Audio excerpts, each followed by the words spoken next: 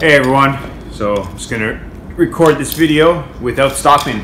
It's quite cold today and I have a thick insulation sock wrapped around the camera just to try to give it a bit of extra warmth.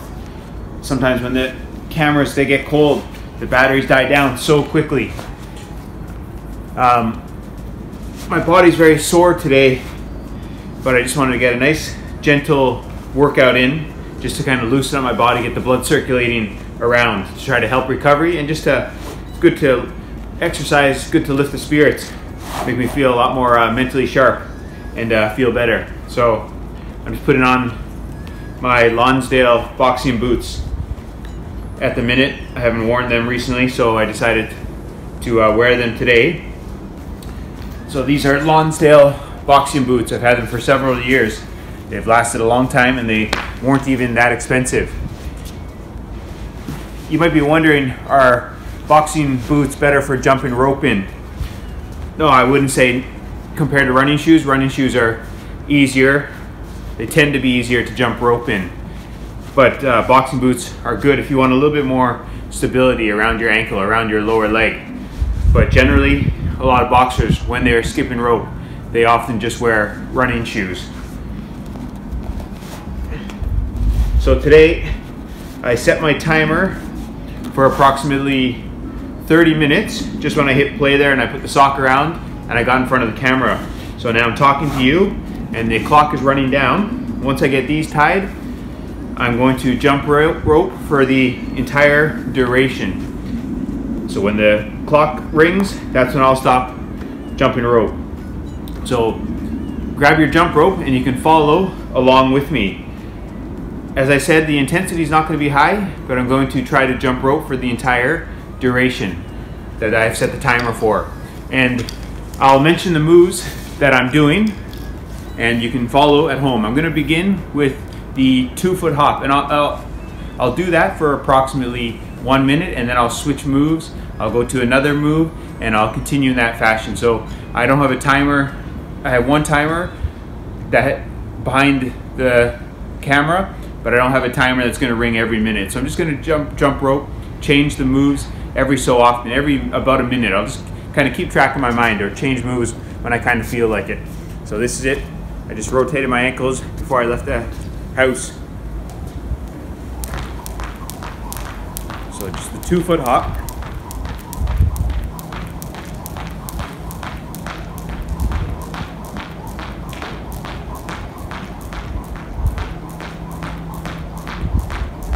So notice here when I'm doing the 2-foot hop, both feet are together. My upper arms are next to the side of my body, and I'm focusing on spinning the rope using mostly my wrists, and your forearms will also be involved. I'm not jumping high off the ground.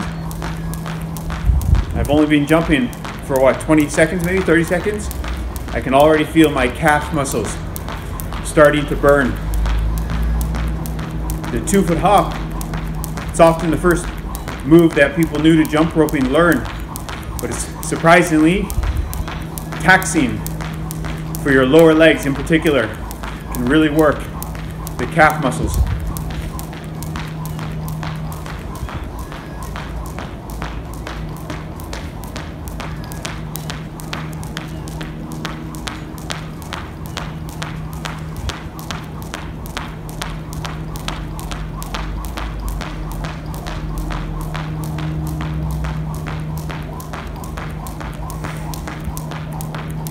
We're going some boxer skips. When you do a jump rope move and you do it while moving around in a circle, as I just did there, it can make an even basic jump rope move become a lot more difficult. You have to coordinate your jumps with the rope as you're spinning around. Doing the basic boxer skip now. And I'll do this moving backwards, forwards, side to side, diagonally. Have some fun, play around with your jump rope workouts. You don't have to stay in the same place. Make use of space if you have it available.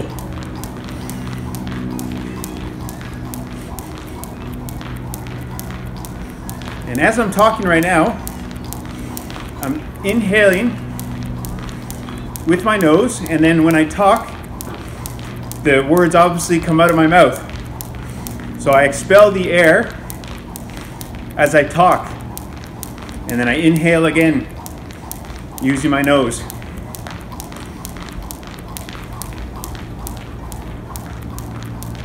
Okay, now I'm going to do some 1-foot hops.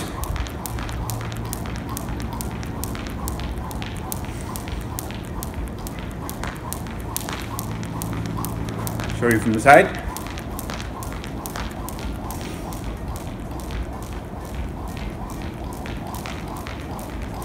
You can lift your leg higher. You can keep it down low. Put it out in front.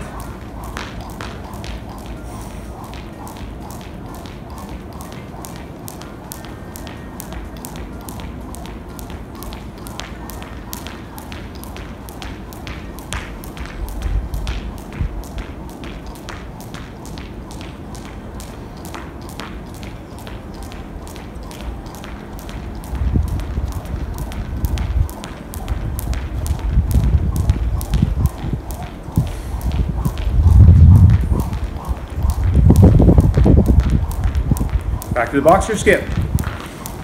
The boxer skip is a fantastic move to use in between other jump rope moves.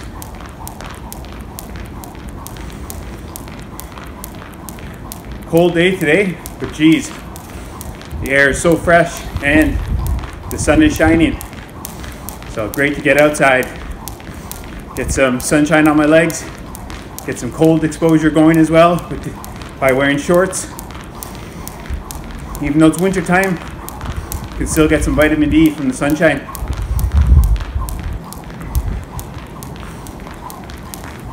Looking forward to this weekend.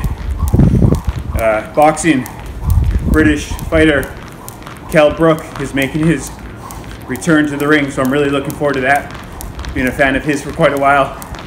I'm a fan of a lot of British boxers from Sheffield in England. A lot of guys trained at the same gym. Prince Nassim Hamed, Johnny Nelson, to name a couple. Okay, now I'm going to go into the jog step.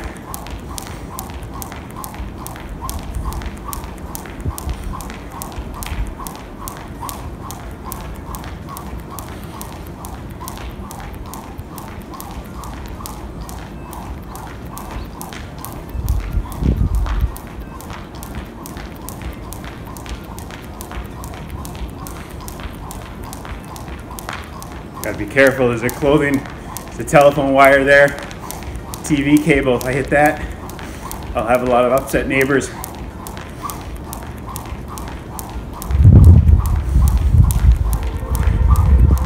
So this is the jog step, and up the intensity by just spinning the rope faster. Nothing too crazy. Just trying to shake out my body. Oop.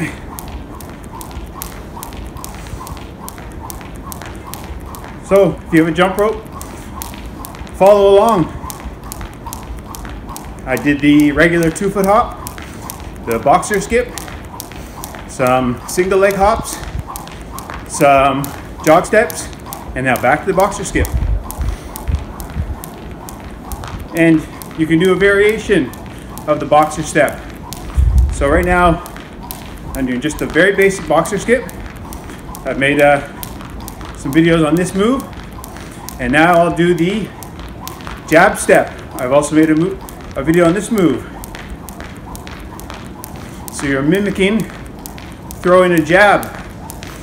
You're pushing your front leg forward with each hop. I'll show you this from the side.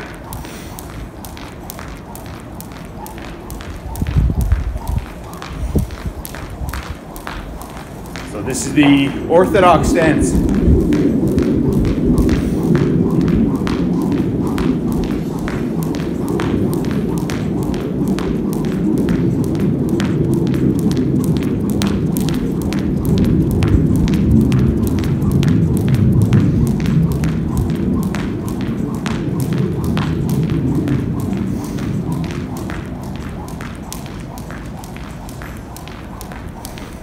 I hope the camera doesn't shut off before the timer rings.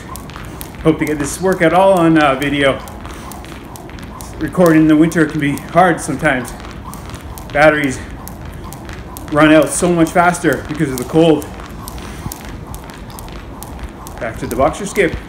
And that jab step, you can also do it in a southpaw stance with your right leg forward.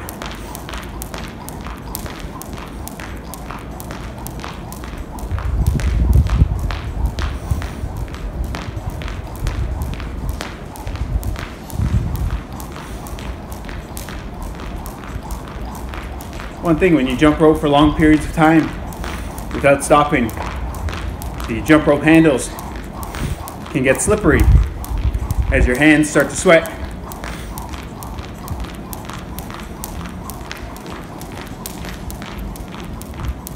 Going to go into some single doubles. I've made a video on this move. It's a very fun move. It's a cross or a mix of the jog step and 1 foot hops. So it's jog, jog, hop, hop, jog, jog, hop, hop. Great move.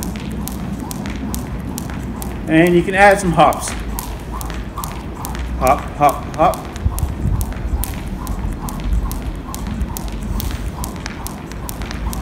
When learning though, it's a good idea maybe to do the same amount of hops.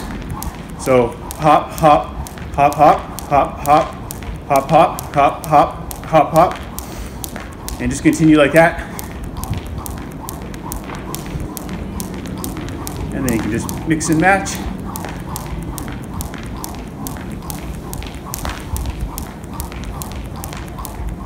Do them going backwards.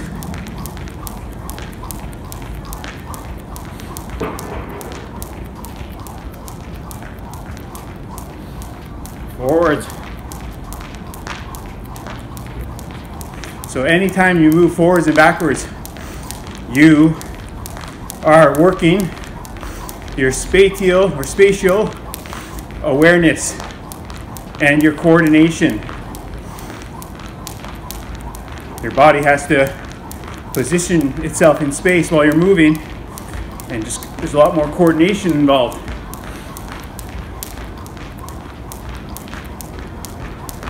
Okay, do some crisscrosses. Nothing fast.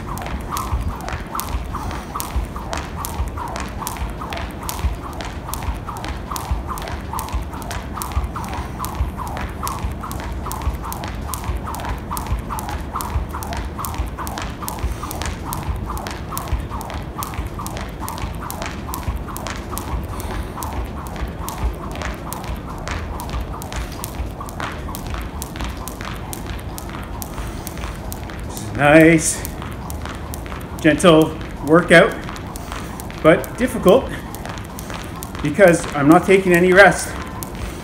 I'm just skipping continuously. And of course, talking to the camera adds another dimension or another level of variety, of intensity.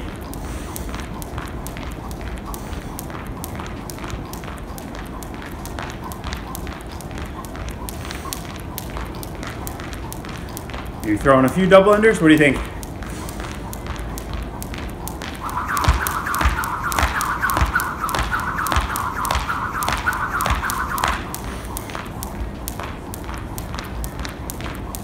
I don't really like to do too many double unders anymore around here while I'm in my neighborhood, just because it makes a lot of noise.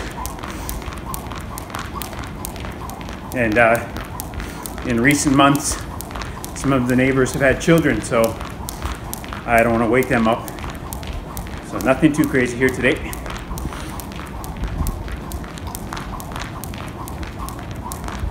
I've been doing a lot of videos in other locations. I often go to places that are kind of secluded, so there's not many people around, and the noise won't bother anyone. And it's just nice to be in seclusion sometimes. Okay, now I'll do some scissor steps.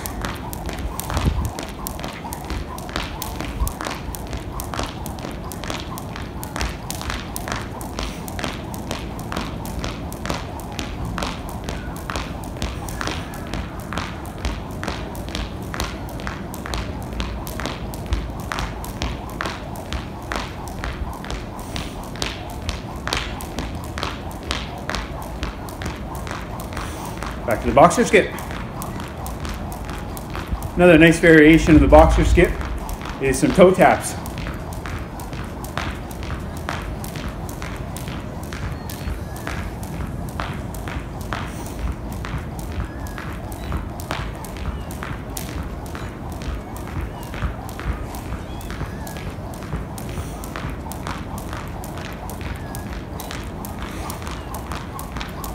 Oh, that sunshine is heavenly. Gonna go inside after this, drink some fluids, shower, have some fruit, and then shortly afterwards I'm gonna go meet a friend. We're gonna go eat some curry. So looking forward to that, looking forward to hanging out.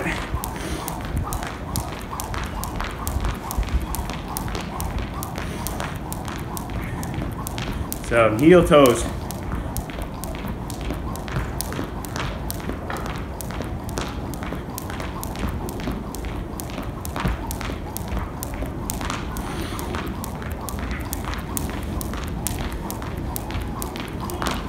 Feet crosses.